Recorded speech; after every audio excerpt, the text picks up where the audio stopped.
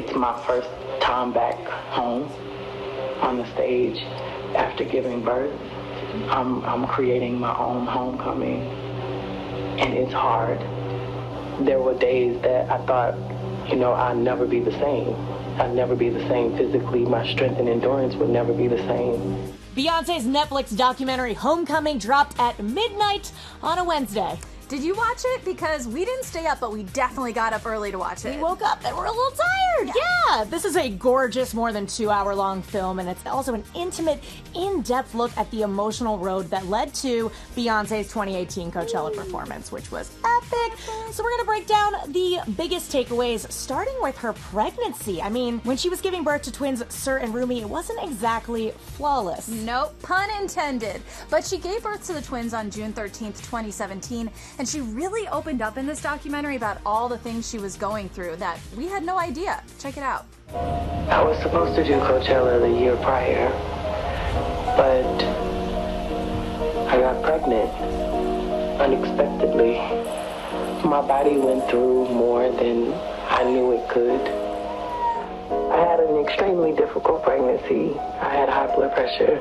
I developed toxemia, preeclampsia, and in the womb, one of my baby's heartbeat paused a few times. That's scary stuff. She also revealed she was 218 pounds when she gave birth to the twins, thus beginning her insane diet, workout, comeback in preparation for Coachella.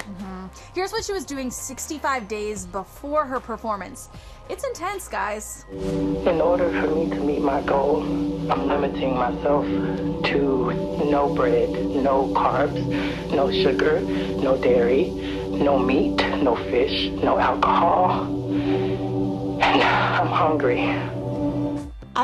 What was she eating then? Like, I don't know, spinach? Like, that's it. She was That's bunny. it. Yeah. She also opened up about why Coachella was so important to her, because this is really a history-making performance that happened in April 2018. It was important to me that everyone that had never seen themselves represented felt like they were on that stage with us. As a black woman, I used to feel like the world wanted me to stay in my little box. And black women often feel underestimated. It was more important that I brought our culture to Coachella.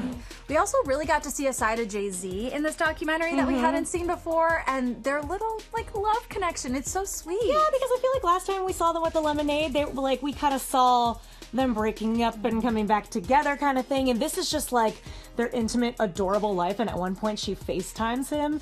It's them. All right, just had to share.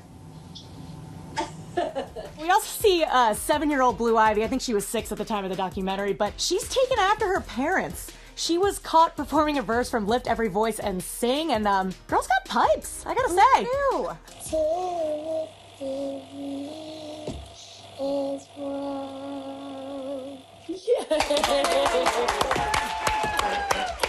Beautiful job, Baba. You sound so pretty. I want to do that again. Oh, you want to do it again? You're like mommy, huh? I want to do that again.